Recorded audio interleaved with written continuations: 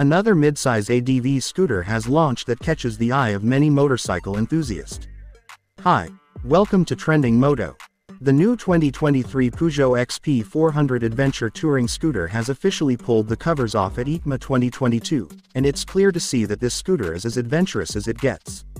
Clearly taking a few design inspirations from the Honda XADV, the XP400 is rugged, angular, and looks like it can go pretty much anywhere. The XP400 is powered by a 400cc, liquid-cooled, fuel-injected, single-cylinder engine with an overhead cam.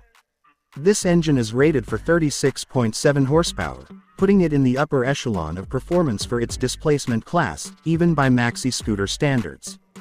The new Peugeot XP400 rolls on 17-inch front and 15-inch rear wheels, which are pretty large for scooter standards. As mentioned, the GT gets spoked wheels while the 𝗟𝗚𝗓 is outfitted with alloy wheels. The GT is made a bit more rugged with the inclusion of crash guards at the sides of the fairings. Overall, the Peugeot XP400 is rather hefty, tipping the scales at 231 kilograms. After all, it gets some robust underpinnings such as an inverted fork with 140 mm of suspension travel, and a horizontally mounted rear monoshock. It gets twin-disc brakes up front and a single rear disc with dual-channel ABS as standard. Other notable features include a large 5-inch full-color TFT display, a USB charging port, and a large storage compartment under the seat.